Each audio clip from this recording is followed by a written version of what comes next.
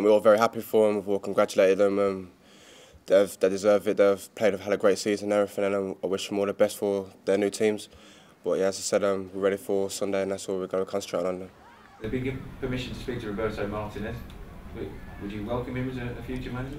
I'm sure he's a great manager. I'm sure they've got a few managers in mind, so I'll probably leave everything down for the chairman and the chief exec to go and deal with who's going to be our new manager. Obviously, we've got some quality players here. We've got some quality strikers here, and I'd like to go and try and push myself to try and be the one who's playing out there. But it's going to be a tough competition. Hopefully, just keep trying to impress and keep trying to get myself into that team. They've all been so welcoming, you know, not just here but at the hotel as well. And it's good to have sort of a home from home feeling, you know, especially when we're going to be away, hopefully for a good few weeks. And it's nice to feel welcome, and we're all glad. We're here to come to win it.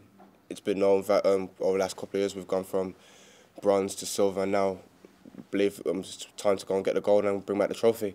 Obviously, yeah, Jack's not here, and it's been well documented about the players that are not here, but we're all very comfortable with everyone that's here as well. We're all quality players, and we'll believe that we can push together and go and bring back the trophy.